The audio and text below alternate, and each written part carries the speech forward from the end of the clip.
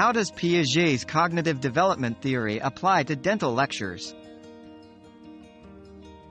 Piaget's cognitive development theory can enrich dental lectures by tailoring content to different learning stages. For instance, sensory-motor and preoperational stages relate to pediatric dentistry, focusing on tangible, visual examples.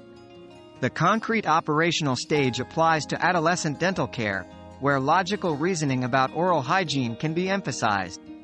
Lastly, the formal operational stage suits adult learners, incorporating abstract concepts and critical thinking in complex dental cases.